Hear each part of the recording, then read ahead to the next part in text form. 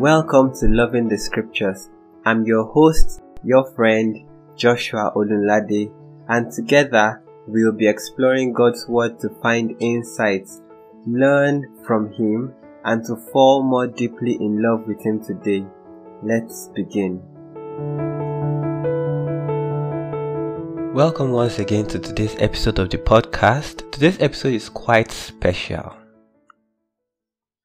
Today we are reading the last verses of the book of John chapter 12. So, before we go into the text, let's say a word of prayer. Our Father and our God, we say thank you, we glorify your name, we adore your name. Lord, we ask that your name will be glorified in Jesus' name. If there is any sin whatsoever, if in any way we have come short of your glory, Lord, we are sorry. We ask that you forgive us in the name of Jesus. Your word says that if we fall short of your glory, if we confess you, that you are faithful and just to forgive us of all our sins and to cleanse us from all unrighteousness. Lord, we ask that you would forgive us of all our sins and that you would cleanse us of all unrighteousness in the name of Jesus. The ability to go and sin no more, we ask that you grant unto us in Jesus' name. Lord, we ask today that you would open up your word to us. Even as we study your word, please open up your word to us. Please teach us your word. Please help us to see you in your word, oh God. Please let it have impact and meaning in our lives. In Jesus' name we have prayed. Amen. So, very quickly, the book of John chapter 12, verse 44 to 50. I read, Jesus cried out, "The one who believes in me, believes not in me, but in him who sent me. And the one who sees me, sees him who sent me. I have come as light into the world, so that everyone who believes in me would not remain in darkness. If anyone hears my words and doesn't keep them, I do not judge him, for I did not come to judge the world, but to save the world. The one who rejects me and doesn't receive my sayings has this as his judge. The words I have spoken will judge him on the last day. For I have not spoken on my own, but the Father himself who has sent me has given me a command to say everything I have said. I know that his command is eternal life. So the things that I speak just as the Father has told me." May the Lord bless the reading of his word. Amen. Okay, so in that text, we see a few things that Jesus said. Jesus said most of the things that we have read today. Firstly, verse 44, he said, Jesus cried out, "Whoever believes in me, believes not in me, but in him who sent me. And the one who sees me, sees him who sent me." Isn't this interesting? Jesus says that whoever believes in him, believes not in him, but in the person that sent him. And we know that the person that sent him is the Father, right? So basically, whoever believes in Jesus believes not just in Jesus, but also in the Father that sent him. And then he goes on to say, "Whoever sees me, sees him who sent me." Remember that earlier in our study we considered the text that says that no one has seen God at any point in time, but that the Son of Man, that is the Son of God, has revealed God in his fullness. So also here Jesus is saying that anybody who sees me, that is him, Jesus, has seen the Father. Basically, anybody who sees him has seen the Father. And there is something I want to bring out from there that dropped in my mind. Sometimes I want to call it the principle of transparency. You know, for us to be at a point where anybody that sees us will not just see us, but will see the Father, will see Jesus who has sent us. Basically, like the words of the song that says that let others see Jesus in you. Let others see Jesus in you. So everything that does not look like Jesus in our lives and that we struggle with, we keep on asking God to take it away from our lives, because we know that His will for us is that others will see Jesus in us, that others will see the Father in us, that when people meet us, it is like they are meeting the Father, basically. It is like they are meeting Jesus, basically. So I ask you today, I ask me today, when people see me, what do they see? Do they just see Joshua, or do they see Jesus? How much of Joshua do they see, and how much of Jesus do they see? It is at the point when people see us and we are transparent enough to show them a glimpse of heaven, that we are truly blessing them. So the question again, when people look at you, are you a transparent glass that they can use to see heaven, or are you an opaque material, a material that cannot be seen through, that everything they see is you and you alone? I think it's worthy of consideration, actually. Here Jesus says that anyone who sees me sees him who sent me. Basically, Jesus was trying to say that I am transparent enough that everybody who looks at me will not see me, but they will see right through me. They will see God who sent me. He says that I have come as light into the world, so that everyone who believes in me would not remain in darkness. Remember, Jesus is the light of the world, and when we believe in Him, we begin to radiate that light of His glory too. Now, if we do not believe in Him, we will be in darkness. And me, I don't want to be in darkness. I don't know about you. So, believing in Jesus is the key to living in light.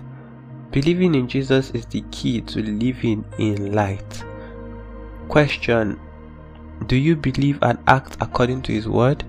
You know, Jesus is picking these things one by one. Then He goes on to say, if anyone hears my word and doesn't keep them, I do not judge him.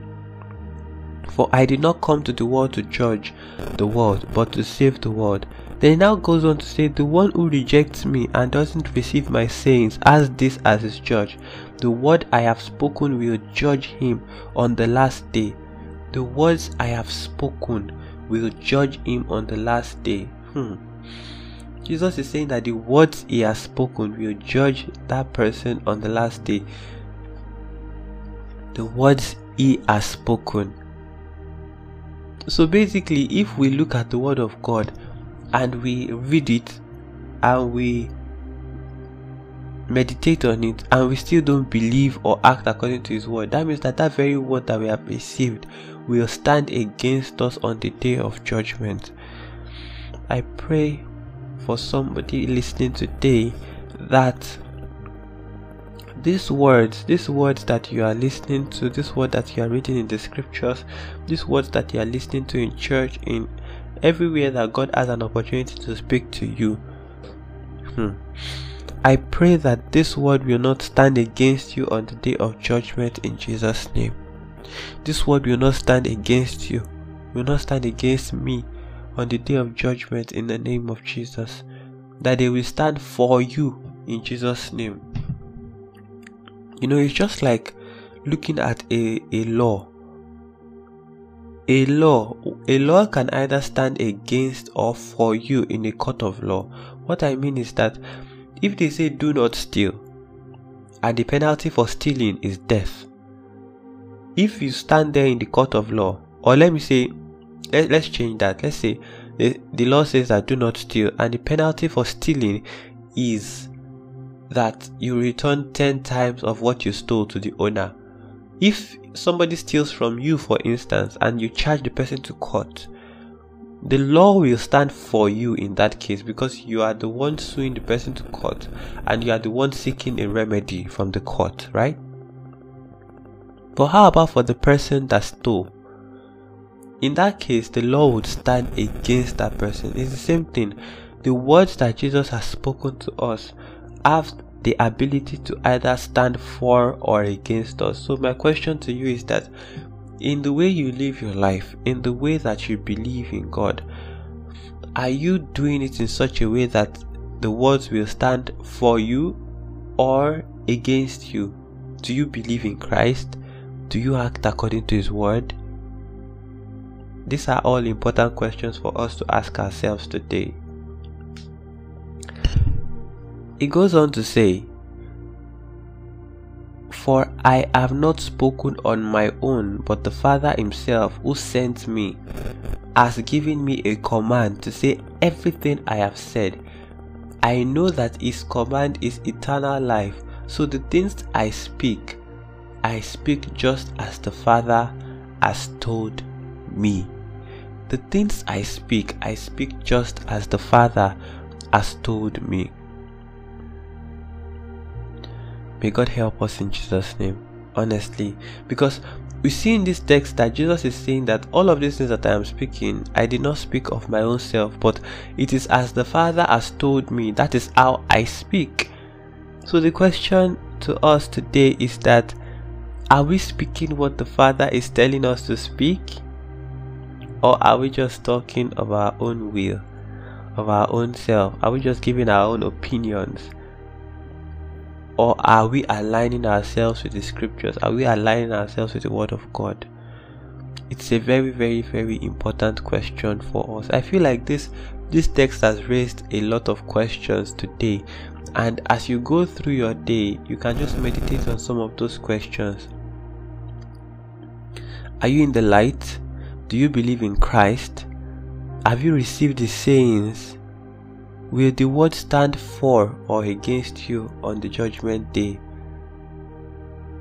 Have you received the commandments of God? Do you speak just as the Father has told you to speak? It is very, very important.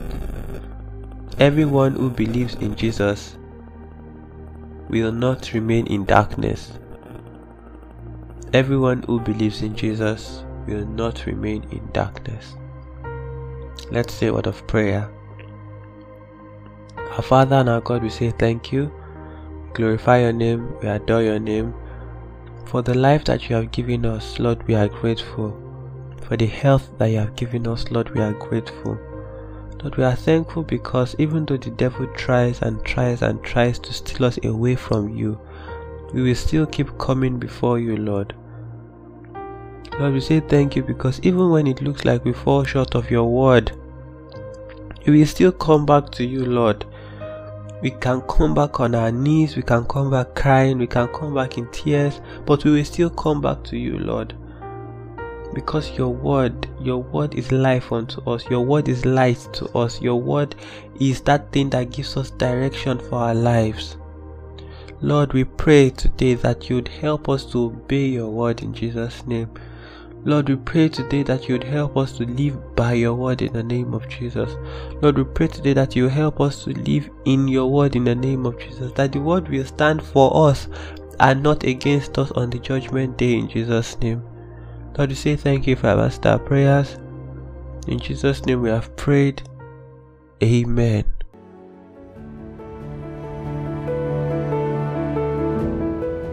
I believe you have been blessed by this episode of the podcast.